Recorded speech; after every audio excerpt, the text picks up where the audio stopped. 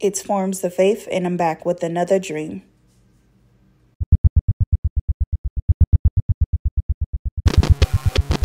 And it shall come to pass in the last days, saith God, I will pour out of my Spirit upon all flesh.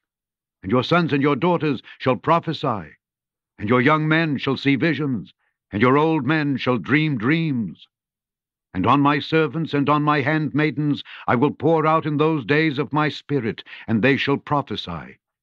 And I will show wonders in heaven above, and signs in the earth beneath, blood and fire and vapor of smoke. The sun shall be turned into darkness, and the moon into blood, before that great and notable day of the Lord come.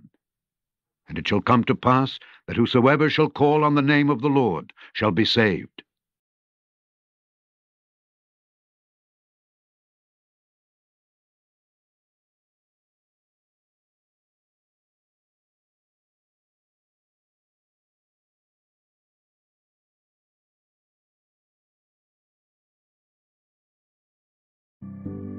Thy word is a lamp unto my feet, and a light unto my path. Thy word is very pure, therefore thy servant loveth it. Thy word have I hid in mine heart, that I might not sin against thee. This is my comfort in my affliction, for thy word hath quickened me.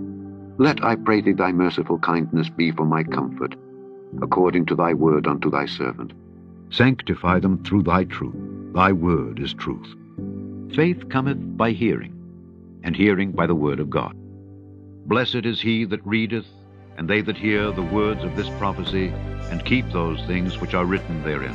For the time is at hand.